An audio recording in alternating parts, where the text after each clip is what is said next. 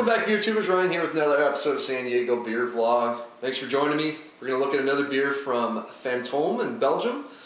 This is their chocolate. I've had this for a little while, but I'm finally getting around to reviewing it. Figured it's kind of a good time to do so. As you saw, I just reviewed a Bock beer with chili and chocolate. Now I'm going to take a look at a saison-style ale with chocolate. Not only does it have chocolate, but it also has chili pepper in it as well. They do cocoa powder and chili.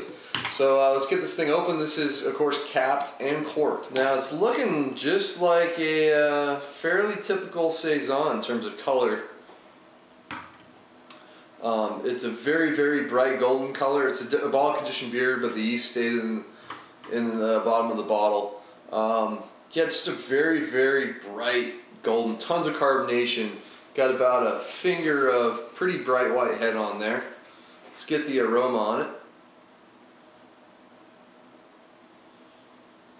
Not really getting those two extra ingredients, the cocoa powder and chilies. There's definitely that saison yeast phenolic character to it. A lot of spice, like pepper, almost like a white pepper spice to it.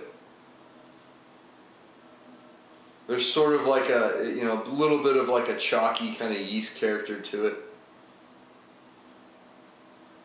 Trying to dig deep in there. Ton of breadiness from the malt. Definitely a little bit of a floral character in there. Light stone fruits, kind of like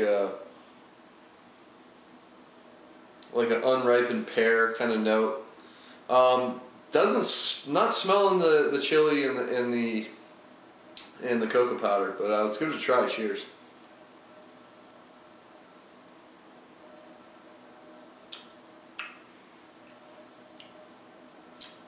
Huh, that's very interesting. I mean, it still tastes like a saison, but you do start to get those extra ingredients.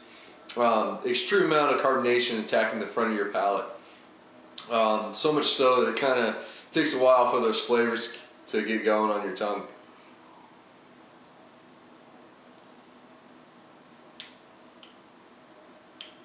Wow, that is really different. Really different. Long, lingering. It's dry, but there's a big sweetness up front. Much sweeter than maybe a typical saison. Get some caramel in there. The chili seems to kind of, you get a hint of that in the end, and with the finish, after that kind of yeast spice kind of goes away, you start to kind of pick up some of the chili powder in there. Sipping more on this beer, it's rather perplexing for a saison. I mean, there's nothing really like this. Up front, you do get a lot of sweetness, a lot of bready sweetness, kind of biscuity notes, some caramel in there. There is a little bit of cocoa character in there. I'm just not used to seeing that in this type of a light beer. I mean, it's there, but it's certainly not overpowering. It just kind of works in as kind of like a spice. You get a lot of yeast phenolics, esters coming off this thing. A lot of, pepperiness, sort of clove.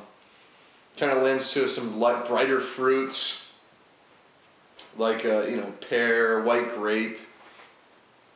The yeast in a lot of Fantome beers has a little bit of like a funkiness in there. Definitely getting a little bit of funk on the back end.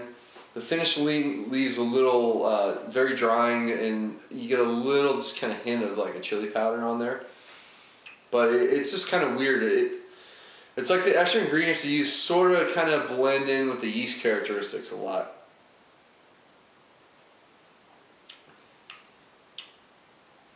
But other than that, I mean, you definitely sort of taste that house yeast that Fantome uses. Very, very mild, almost kind of like tartness on the back end as well. But really, I think it's just sort of that fruity kind of funkiness. Because there's probably a little bit of like a wild yeast or some kind of bacteria that they use in their yeast strain. So it's, a really interesting beer. It's unconventional. I don't think it's quite up there with some of their better offerings, like their regular saisons. Absolutely phenomenal. I just have a really hard time getting that these days. In fact, I haven't seen it in a long time. Hopefully it comes out again. But Their bottles have a lot of variation, a lot of batch variation with Fantome. Apparently the brewing process, they don't really write a whole lot down. If anything, it's just kind of, let's throw a little of this in, a little of that. So you kind of have to be careful of, I mean, it's a bit of a gamble when you get a bottle. This is really nice though. It's a B+ type of beer. The extra ingredients are sort of, you know, you can take them or leave them, but I mean, they're in there and they sort of work. It's just a little weird. So B+ for Fantome Chocolat. Just don't expect it to be like, you know, really pronounced characteristics, but on its own, like, it's a really fantastic, easy drinking, sort of wintry kind of type of saison, if you could have one without being a dark saison. So it's gonna wrap it up. Until next time, please comment, subscribe. Cheers.